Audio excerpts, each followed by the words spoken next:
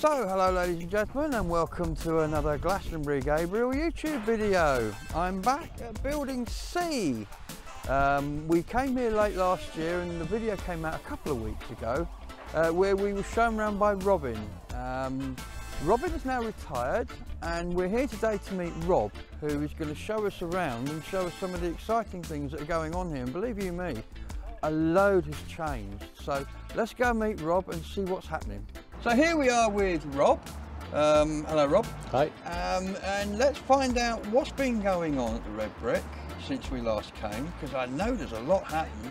And also, let's hear some of the people who have been involved and what's been going on since we were last here. So Rob, what do you want to tell me? We finished the first phase of the project at the end of March. That was the Accelerator Fund, which was delivered on time and in budget. That was led by Robin Howe. He stepped back at the end of March, and yeah, we all miss him really. Robin is a natural phenomenon. He is a lightning conductor, and he's come in and kicked this all off. We're all figuring out how much we miss him really. Yeah, I mean, hopefully we will see Robin at the opening, so don't worry viewers, you will be seeing Robin again. I know a lot of you want to see him, but he will be making a reappearance soon, hopefully. And yeah, it's just to mention a couple of other folk as well. There's been Tom Clark. He's been here day in, day out, through winter, through having no roof on here, through COVID, through all the lockdowns.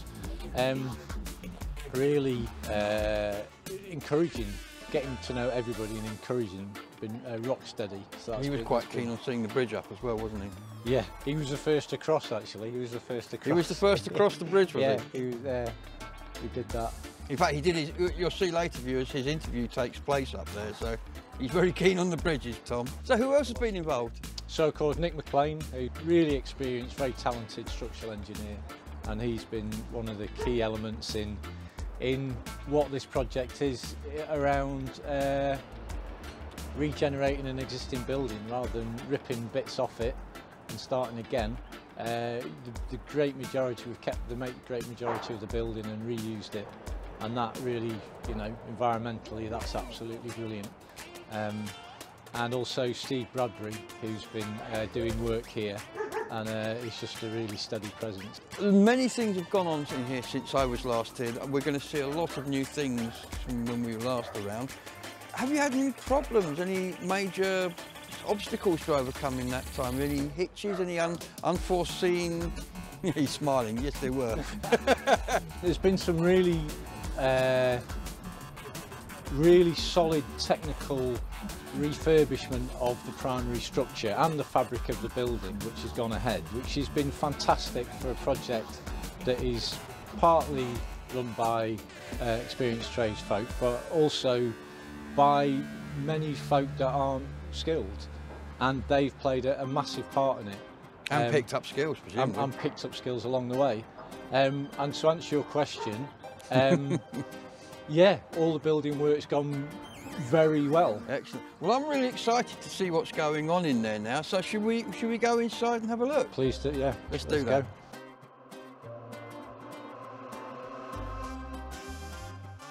So here we are in what is going to become the youth club. This was the first room Robin and I looked at when we came here last time. So yeah, what can you tell me about this one? Well, if you can imagine some glass-fronted rooms along the wall here, there's going to be a hack space, a computer space, and a few other gathering spaces. This all needs cleaning down, and there will be either a bouldering wall or a climbing wall which goes up to the ceiling up there. Catherine Clark is driving the youth provision, and then they're going to have, just outside of here, there'll be an outdoor space right outside. Through the doors there's their own dedicated toilets. A really absolutely brilliant part of this project is the way that Nick McLain, our very talented and experienced engineer, said 98% of the material that is here will be reused, and that's what happened. You'll see the beam up here was completely failed and dropped down. That's all been repaired, strengthened with the steelwork that's up there. The heating system here is a hyper-inverter air source heat pump installed by Ian Hobbs Technical. It basically, there's chillers on the wall outside, and they take the warmth out of the air outside, concentrate it and bring it to these blowers inside the building. So in terms of, it's meant to be one of the most efficient forms of heating there is. And low impact on the environment as well, presumably? And low impact on the environment. Yeah. Excellent. What's coming down the line, hopefully, with the main tranche funding is Avalon Community Energy with a solar park in Beckery, just up the road here. And the idea there is that the 12 projects that are going forward with the town's funding, we will find out in June, in a couple of months, who gets the funding and how much they get. But should that all come to be, that the solar arrays there and the renewable energy that's generated firstly feeds all of the 12 projects, and there will be a surplus after that that goes back into the grid.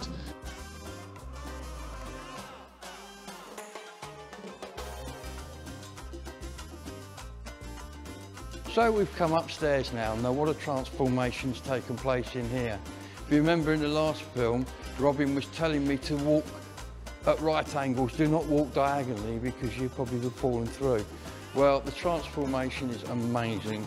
The roof has gone up, the beams are all in, the windows are in. It's night and day. So Rob, tell me, what work's taken place in here and what's coming up next? So in here there's the primary structure as downstairs. All of the beams are pine and the trusses are pine.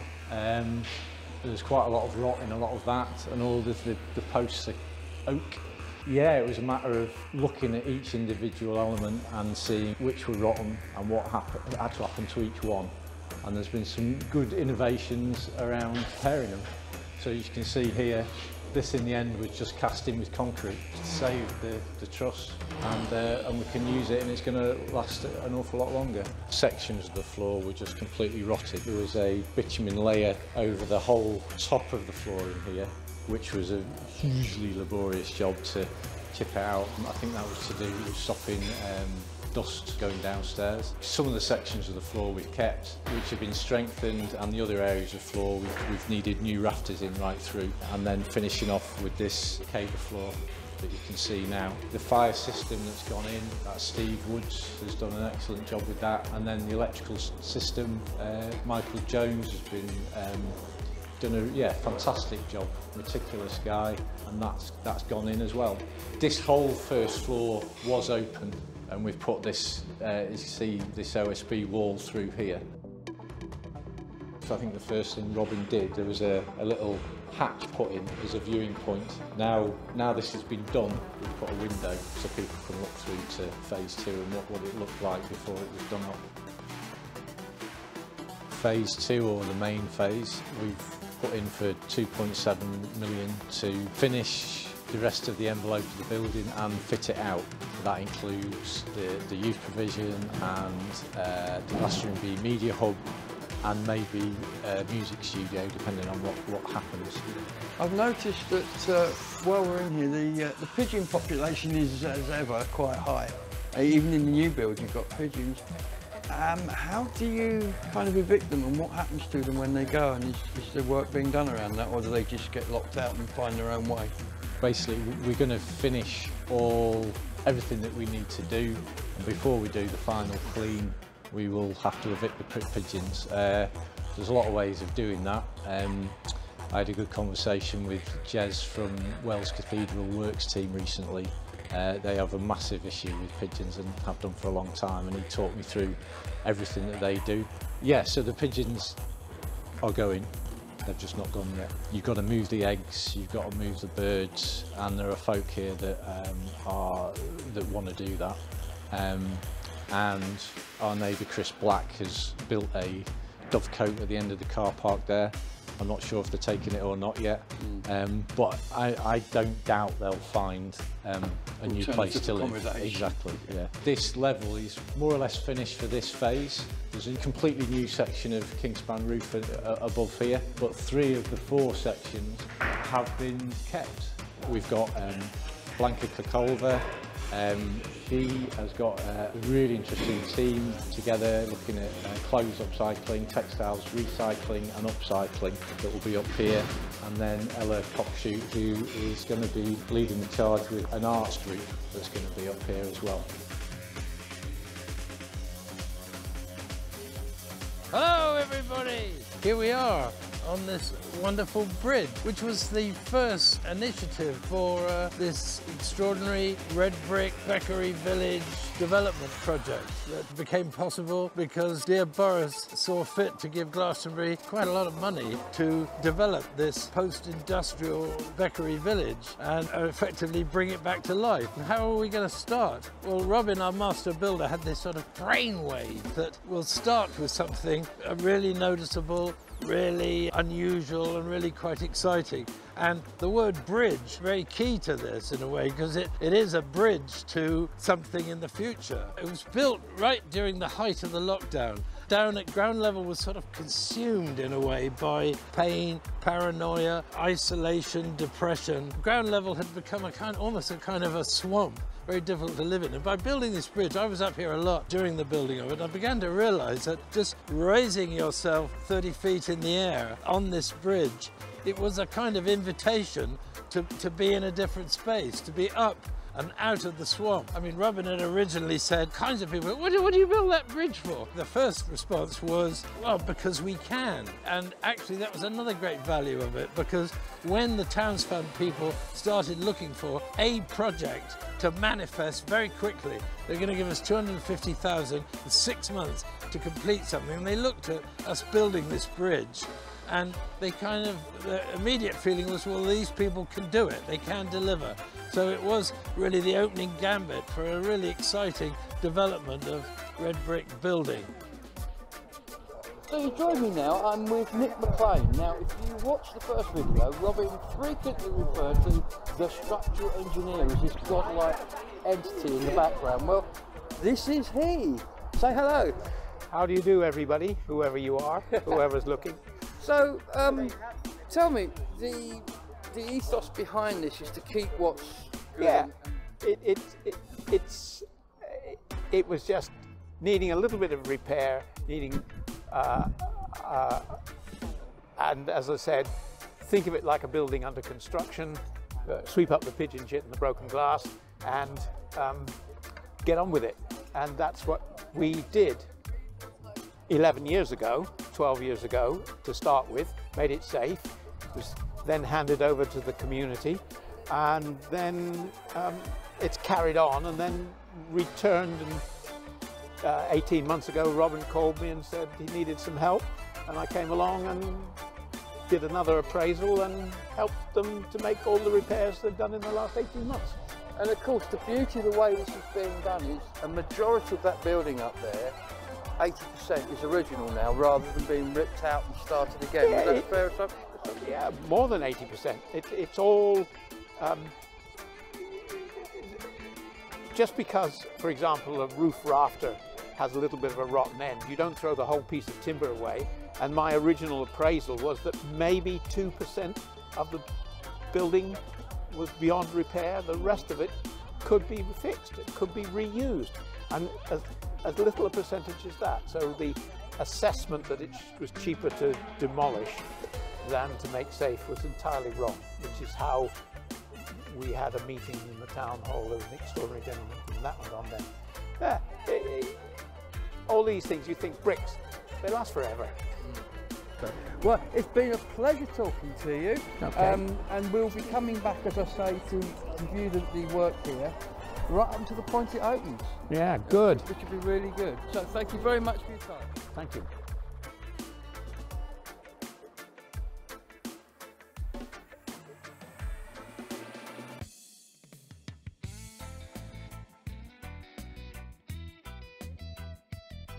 So we're actually looking at what's going to be a music studio here then, Rob. Yes, Bex is leading the charge on this. She's been here from early on, and her and Ella and Hamza are going to be building a box within a box to both keep sound coming in and sound going out. That's good, because there's not a lot of provision for that sort of thing around Glastonbury, yes. Surprisingly. Yeah. Oh, this is good. So do we know when this is going to be open? I imagine later this year. We've been offered some recording equipment, which is great. Nice. We've been offered a few things actually, which is people have just walked in and it's been brilliant. It may be, depending on funding, that we have a second music studio further back in the building in the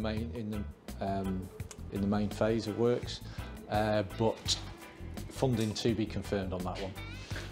I've got to ask, being a videographer, is there any video studios planned or anything like that?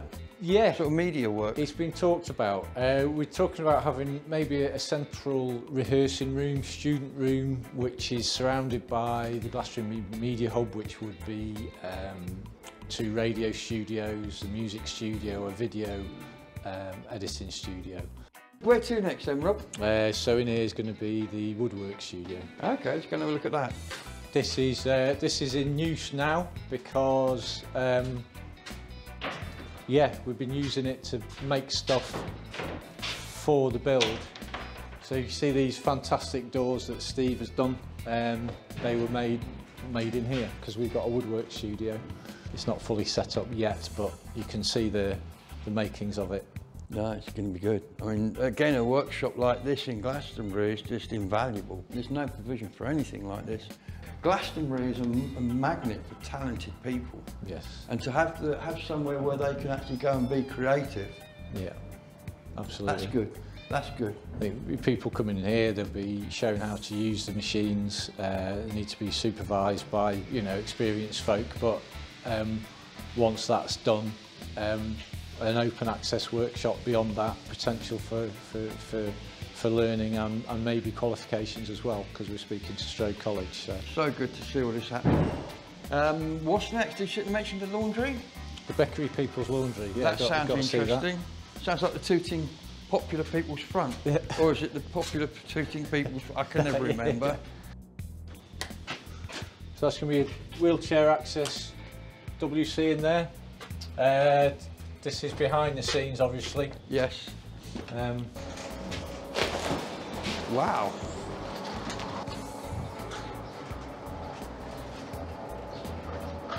Wow, how pleasant is this? So this particular spot is part of the laundry? Yep, so Steve Bradbury's putting this decking in what you can see around here. Basically there's going to be 2 showers that are on coin meters, there's going to be 2 toilets and then 2 washer dryers and a Belfast sink. Folk that don't have that at home can come here, wash themselves, wash their clothes. This is just access from the outside of the building, and the idea is that this will be attended by volunteers. This is a beautiful spot.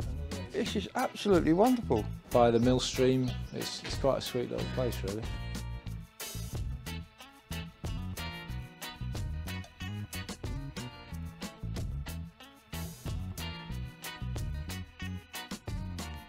Well, there you go. That's what's happened since we were last here. As you can see, absolute loads of work going on.